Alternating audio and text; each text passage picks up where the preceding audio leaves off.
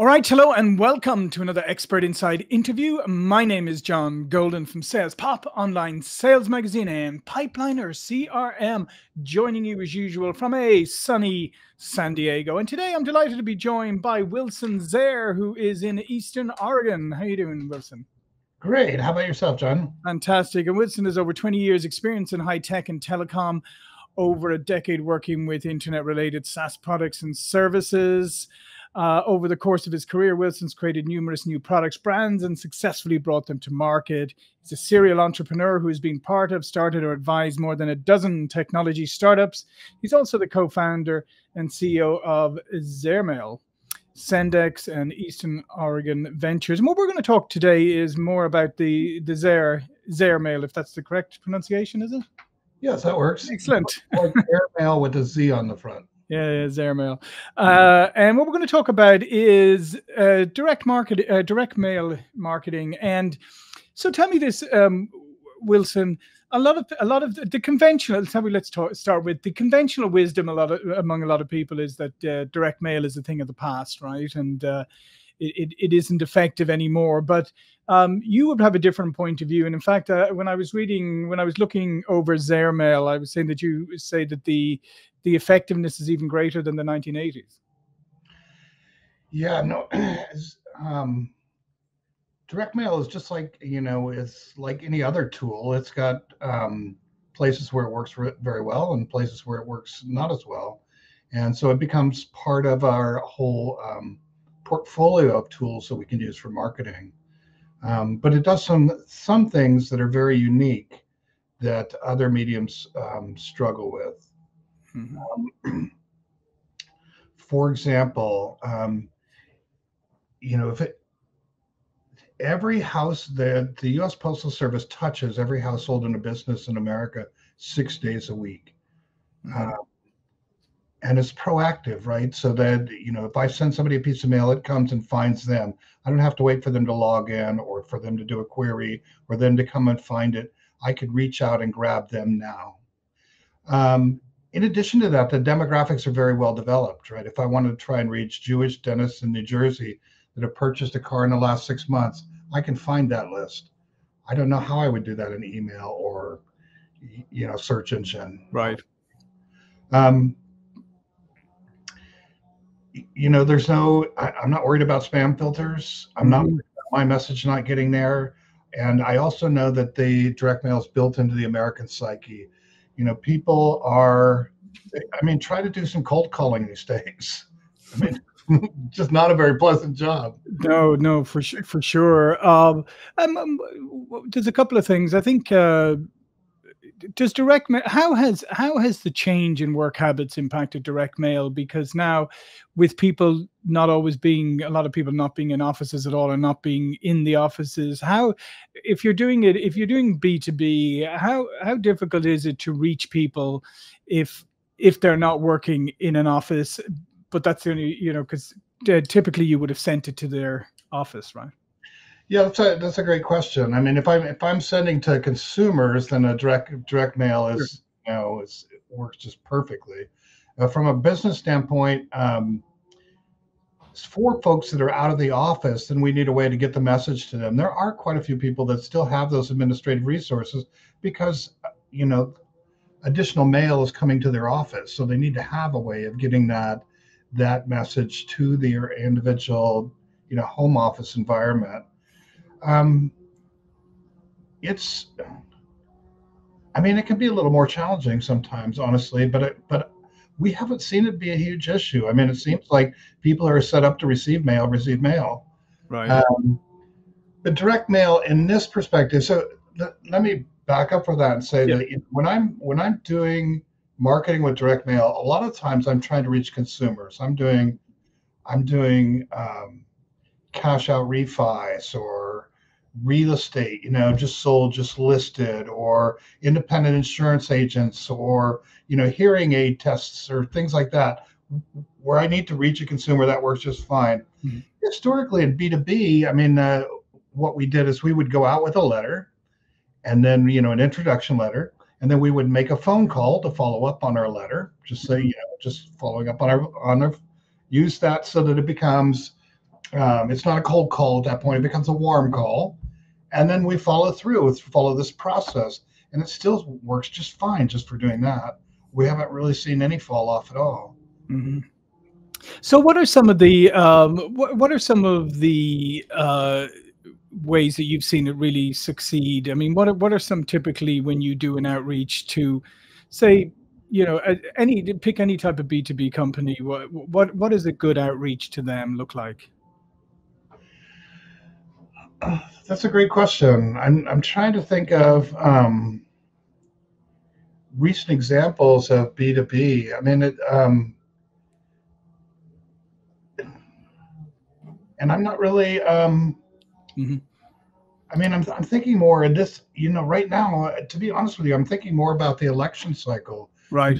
We're spending more time pitching candidates and bond measures and things like that right now. Yeah. And in that case, you know, it's really a portfolio approach. Right.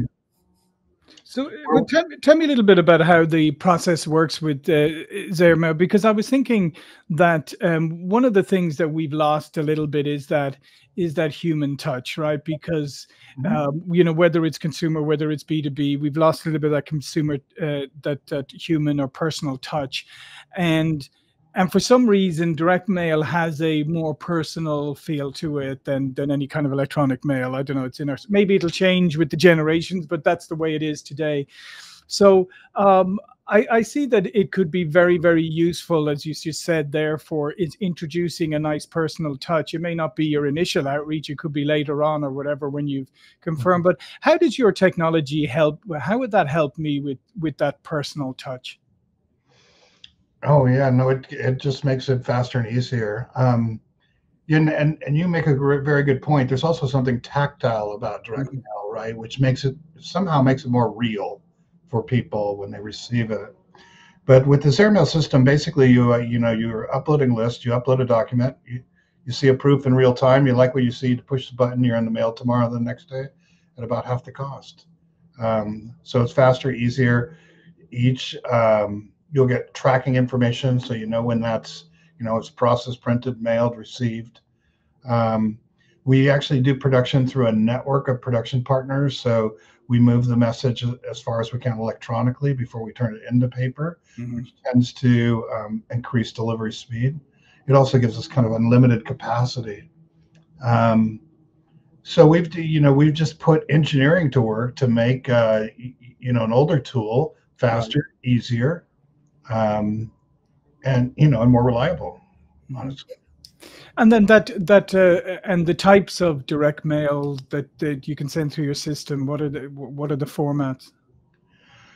Oh, we can send just about anything, but if we're talking about what are the most common formats people use, usually it's postcards, letters, self-mailers, or snap packs.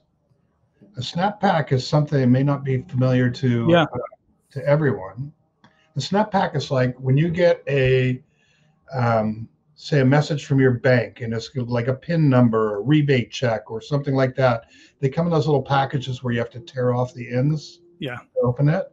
Yeah, the technical name for it in our industry is a pressure sealed mailer, because they make the templates in advance and they put these glue tabs down, and there's a special piece of equipment that presses it closed. But the nickname is a snap pack. Yeah, it's much friendlier name, much easier to remember. Yeah, no, the trick with this is that when I'm reaching out to somebody and I want to pick a format, then I need to, there's a couple of questions I need to answer. One is, of course, cost. I mean, because unlike direct mail, I mean, I have to pay for postage, so there's a cost. And and ROI, I mean, it's one of the reasons why people still use direct mail, is because it's always been ROI driven. So jobs that were profitable before are profitable now. If they're not profitable, people don't do them. Yeah. So direct mails really withstood the test of time on those grounds. But we have to ask ourselves not only about cost, we have to ask ourselves about privacy as well. So the least expensive way to go from a direct mail standpoint is a postcard. And a postcard is basically a little billboard in the mail. So you're going to get an immediate impression when you touch somebody. Um, if you've done a really good job, and it's a great postcard, maybe it ends up on the fridge, and maybe you get a depression for the next 6 months. But at any rate, that's what we get. We have two sides to work with. Half of one side is more address information, so we need to make the side with the image really work for us. But because it's exposed to the world like that, we're limited in what kinds of personal information we want to put in it. Sure. First, the amount of information, should be fairly concise, but also we wouldn't want to expose just personal information like mortgage amounts or, a debt somebody owes or something like that to the entire world. On the other side, we can do something like a self-mailer or even a letter, in which case we have more space to work with. We've got, I think 1 ounce is up to 4 sheets of paper and a number 10 envelope. So we've got plenty of space to work with. And we could have confidential information because the only thing that, the only person to see it will be the recipient. However, once you start thinking about a letter, then the trick becomes to get an open, right? Yeah. The letter arrives, so you got to get somebody to open it. You don't get the immediate impression like you do with a postcard. And the snap pack really kind of fits really well in the middle there because they're associated with rebates and PIN numbers. You're almost always going to get an open with a snap pack. Yeah. They have a little less space to play with, but I can still put more information in it, and I can put personal information in it. Right. And that's where you can put in your information, like, our record showed that your mortgage is X amount and you've got this percentage and I can do you a better deal, that kind of thing. Exactly. Well, we talked about list availability before. I mean, if you're a bank or a credit union or a mortgage broker or something, you can actually buy credit score data too. So you can look at your, for example, your underwriting criteria. Say, in order to underwrite a loan, you're looking for somebody with a FICO of 640 or better, no bankruptcies the last 2 years, no 30-day lates in the last 12 months, debt to income ratio of whatever that number needs to be. Excuse me. And then you can pull records that exactly match your underwriting criteria. And when you do that, then you know that everybody you touch, everybody who calls in from that campaign is a potential, it's a deal that you could close based on your underwriting criteria. And I have all that information. I could put it in the letters. Because I have all that information, I can also get somebody's current loan amount. I'd say, well, if I'm going to finance it at 30 months, here's the rate, here's the APR, here's what your new payments will look like. And by the way, we could have this done in 30 days. Yeah. So it's much more, as you said, it's much more personal and able to get that more private information and personalized. And like you said, if you have your list well defined, then they're almost they're pre-qualified basically. And now you're waiting to actually just engage. Exactly. And we can try, if we wanted to try and do email marketing for that, then we could try and find a list like that. And we could try and append email addresses, which is tricky because a lot of people have multiple email boxes and we don't want to send the wrong, if we have personal information, we don't want to send it to the wrong email address. Yep. That would be bad. And then we have to battle with the spam filters. Which are getting tougher. Yeah. Well, it's something like 30% of even legitimate emails not delivered these days. Yeah. Because the spam filters filter so much of it. And then you still have to get it open. People, if it's not the right subject line, people aren't going to open it. So we just find that for that particular application, direct mail is the best tool. It doesn't, the only advantage to emails, it's really cheap. So you can try and, boil the ocean if you want. Sure. But yeah, but sorry, go ahead. I was going to say, but direct mail is historically pretty cheap as well, right? Very cost effective. Oh yeah, no, it's the Postal Service has been raising rates recently, last couple of years, maybe a little more aggressively, but it's still the lowest. Rates in the United States are still some of the lowest in the world, and you're still talking about first class mail I think it just went up to 71 cents or something. It's just not. especially if you're pre-qualified, right? If you're pulling a list of people that are pre-qualified for your offer, no, yeah, it's very effective. Mm-hmm. And what are some creative things you've seen customers do? Oh, I mean, over the years, I've seen people try lots of things. I think I did one, actually a B2B program one time, where we were going out to users of workstations made by Digital Equipment Corporation, DEC. Mm-hmm. Yep. And we targeted people with black and white workstations. Right. And what we did was try and upsell them into a color workstation. And the conventional wisdom was engineers don't care, they're just doing this CAD stuff. They'll work on anything. And we sent that out with a poster, with an offer for a poster for people who wanted to respond. And we got response rates upward of 30%. Wow. It turns out that every engineer wants a color monitor. It's completely a wrong assumption. There you go. There's conventional wisdom again, right?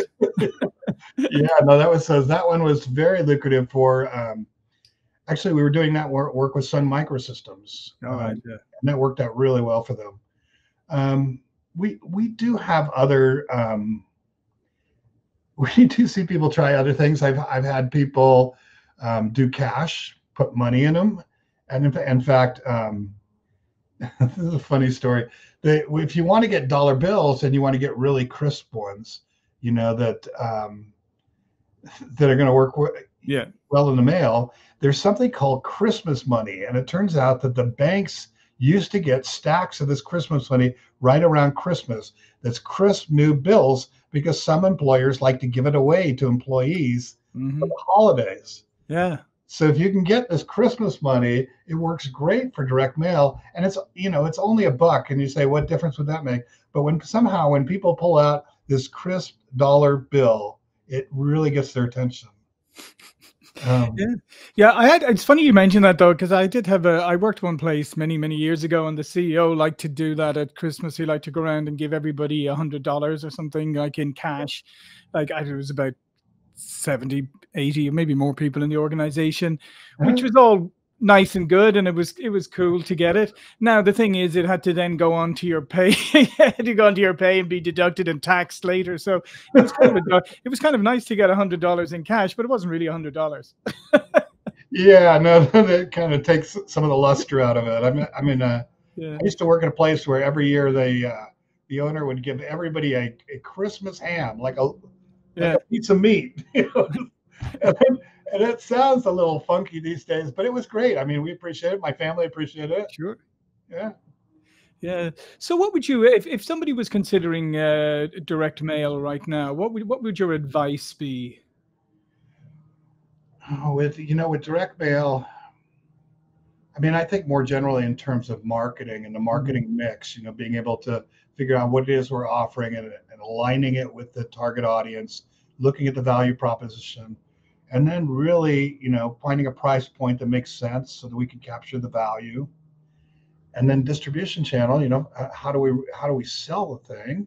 And then the final piece, promotion, which is what we're talking about. Advertising is promotion, and it's the final piece of the marketing mix, because the role of advertising is to build awareness and create activity in the channel. So that, it really depends on what we're selling and how we're trying to sell it to people. For me, if I'm thinking about doing direct mail, if we've gone through that process and we're at the point where we're deciding on promotion and we're talking about direct response. And by the way, direct response is a big category, right? It could be television or radio or mail, or all of these have direct response. There's the idea of this concept distinction between direct response or brand advertising, right? So Nike, when they say just do it, there's no place to respond anywhere. That's brand, heavy brand. On the other side is, we send somebody a piece of mail and they say, dial this number now, right? Yeah. Response. So if I I would say, and if we're looking at direct response, the rule of thumb is, there's three primary criteria that drive responses.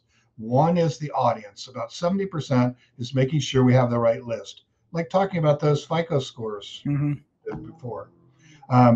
Another 20% is the offer. If I can put a compelling offer in front of the right person, good things happen, and we know that. And then whatever's left is creative. So colors, pictures, and that creative can play a bigger role with something like postcards when we want to get that immediate pop. Yeah. That billboard in the mail. But really, I mean, it's making sure that we're talking to the right person and we've got an offer that they can't refuse. And if we can do that, we're going to have good results. Yeah, fantastic. Well, listen, thanks very much, Wilson. We're bumping up against the end here. All of Wilson's information will be below this video. But before we go, please do tell people a little bit more about you and what you do. What was this, John? I said, if you want to tell people a little more about what you do. Oh, yeah. No, so Zehr Mail is we're the fastest and easiest way to send mail. We actually do have the tool I described earlier for doing direct mail. Upload a piece, upload a list, see a preview, push a button and go out. We have a brand new product, a desktop application called Speedy, that allow you to send even one letter. So you just take your document, drop it on Speedy, and say, do you want to upload this or send it? You say send it, and we'll put it in the mail for you. We'll grab an address and put it in the mail. So if you've ever looked around for a postage stamp or an envelope or a label and had to mess with all of that, those days are over. Just download Speedy, www.zehrmail.com/Speedy. Download Speedy, and you'll never have to look for a stamp again. It's fantastic. Listen, thanks again, Wilson. Thank you for watching and listening. And I encourage you to go check out Zehr Mail and Speedy. And I will see you all again soon. Thank you.